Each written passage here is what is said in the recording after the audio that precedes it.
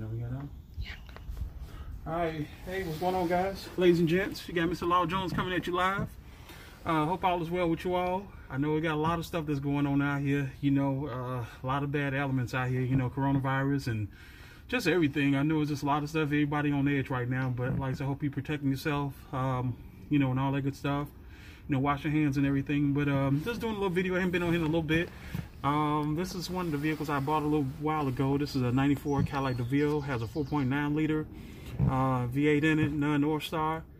I was up here changing the fuel pump in this car, and on a lot of these GM cars, you have to drop the tank, and on these even on these K-body cars, you know, like the Seville, Eldorado, and this DeVille here, this was kind of like the K and G body, as GM was calling these cars.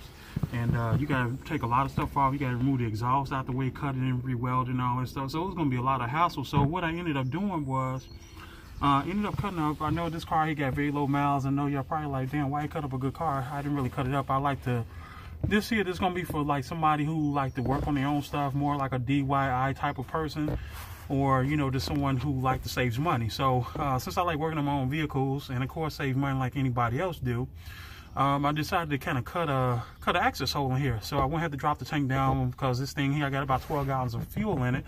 So every gallon, they estimated at between like 7 and 8 pounds to a gallon. So so with having that much fuel in here, so that was gonna be probably about right at 100 pounds or maybe under that. So, and then that's just the fuel by itself. That's not including the fuel tank, and then you got to take the straps down and move this and move that. So I didn't want to, you know, really disrupt it. So yeah, this fuel pump was making a lot of noise on here. So I had started driving this car as a daily sometime to kind of work with another daily vehicle that I use. I have a Suburban. I'm sure if any of y'all follow me, I had that Suburban I did the LS swap in back about 2 years ago. Running very well, no problems with it. And I'm just kind of alternating this, you know, between the Suburban and this Cadillac here. So this pump here, this is very original to the car. This is actually the factory fuel pump on it. So it finally starting to die out. So I was going to work one day. Me and my partner in crime here was going out and taking care of some business, and get out there, starting it up, it will die right out. So it wasn't holding any fuel pressure. But if you see it right here, you can see that old AC sign right here. This is the original pump to this car. So that means this thing lasted 26 years. That's crazy, right? So I guess that's what happened when you keep them, you know, keep plenty of gas in them so they don't burn out. Because if a lot of you people don't know that, if you run your tank down over time, your pumps are going to work even harder. And then what's going to happen is they're going to die out. So it's always important to try to keep some gas in there, at least a quarter tank of fuel in here. But this car here doesn't have a gauge in it, so it has the numbers in here. So so it just goes from full, and then it goes down to, like, I think the next number after full, it goes 18, 17, and all the way down to, you know, E, of course. But yeah, like I said, I cut this access hole here. I didn't mean to ramble on like that, ladies and gents. But what I ended up doing, I cut like an 8x9 size right here. Just basically kind of follow around this ridge right here. Got plenty of room over here. Really, like I said, you don't have to cut that much down, because this is sheet metal, is really thin. So yeah, you gotta be careful on these edges here when you cut this here, if you decide to do this. This ain't really the right way to do it.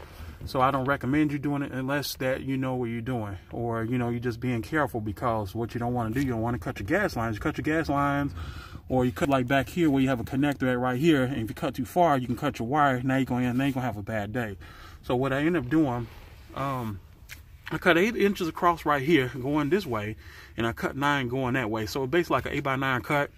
And I just kind of roll this up over here, just kind of flip this up. So it'll just give me just enough room to just kind of like go ahead and, you know, like I said, do what I need to do. That way, instead of taking 3-4 hours to change the fuel pump, I can have this done in about 30 minutes. So what I'm going to do to seal this back is, like I said, I'll just flip this back down as such. I'm going to use like some roofing tape around here. I got a couple pieces of sheet metal I'm going to stick in the sides here. Do like some self-tapping screws over here on this side here and right there. And just kind of tap this down, just get it flat as possible.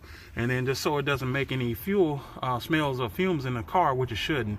But anyway, I like to be a little cautious of it, because like I said, it's just not only me, I have family I have to worry about. So it's just not myself. I got my family. I have to, you know, have to think about them more than anything. So definitely want to be careless. So because using roofing tape around here, it's kind of similar to like they use like dynamite. It's kind of on that order, but it's exactly not like it. So I'm just gonna put it around here, it'll seal it up. So as it gets hot, as it get warmer outside here, as we're coming around to the spring and summer months, the more warm it get, you know, it'll seal up. So that's what we're doing here today. So that helped out a lot. So I really liked I did. I follow a couple guys on YouTube, some other YouTubers on here, and that's what they did. And I really appreciate that, you know, taking this here. But I don't recommend this. This is not for everybody to do, but it helps out a lot. If you want to get this done quick and just have a fuel pump in and out your vehicle in 30 minutes, as opposed to 3-4 hours, this will be your way to go. But I got the replacement pump here, and I'm gonna bring that here and show that one to you.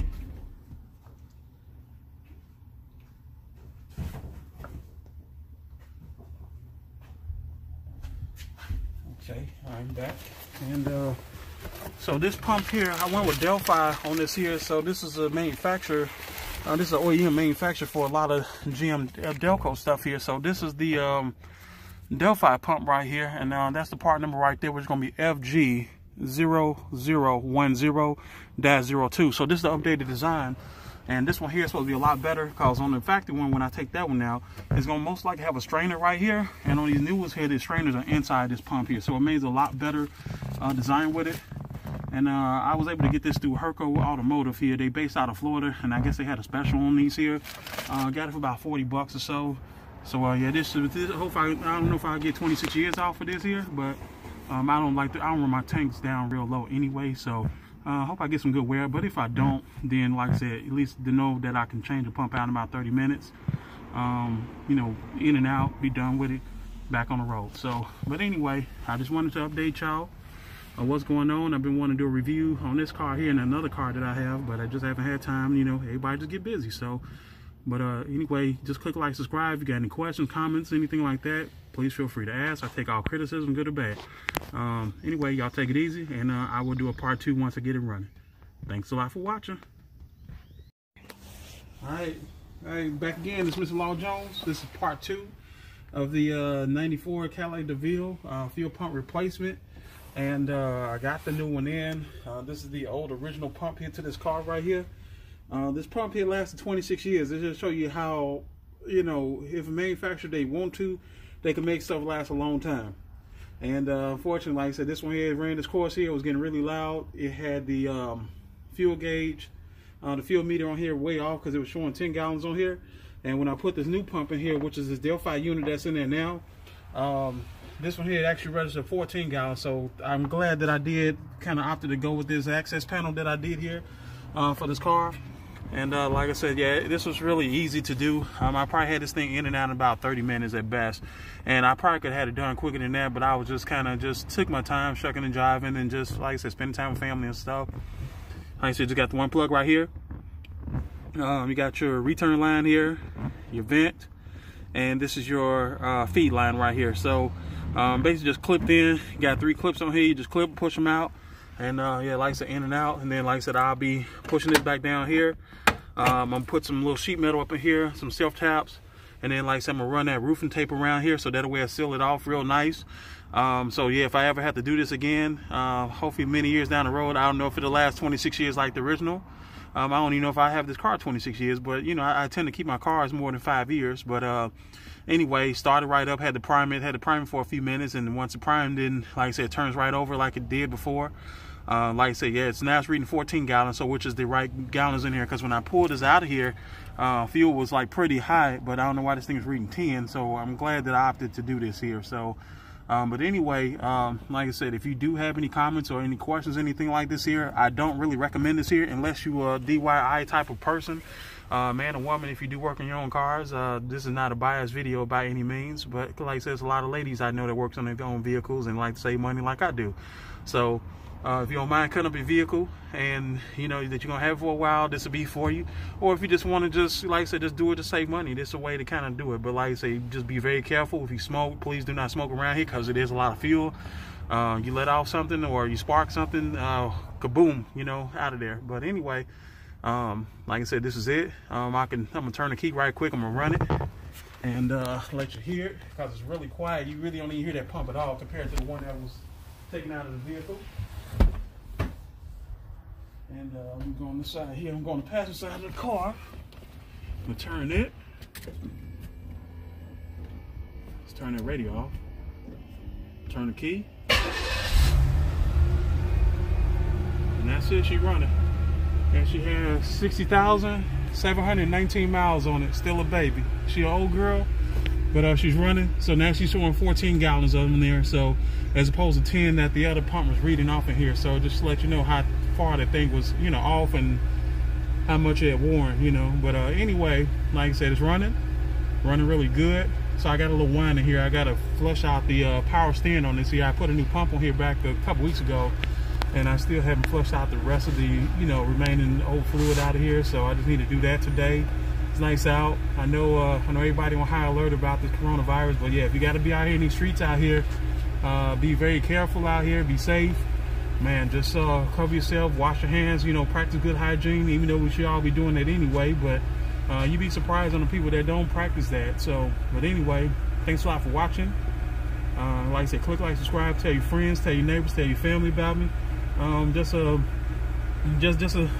city boy in the country town. So so anyway, y'all take it easy, have a good weekend, and I'm out of here.